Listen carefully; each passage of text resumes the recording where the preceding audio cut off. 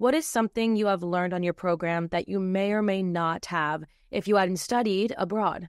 I've learned that the work environment here seems a little bit more relaxed than in the United States. My coworkers have more of a family-friendly relationship as opposed to just straight coworkers. They seem to know much more about each other's personal lives, and it makes me reflect on the kind of work environment that I want to have in the future and be a part of. Yeah, I think that is different. Just I feel like in America, there's such like a difference between work and like family and friends that you don't really like combine them sometimes, but it's nice to have like a mix and see what that's like.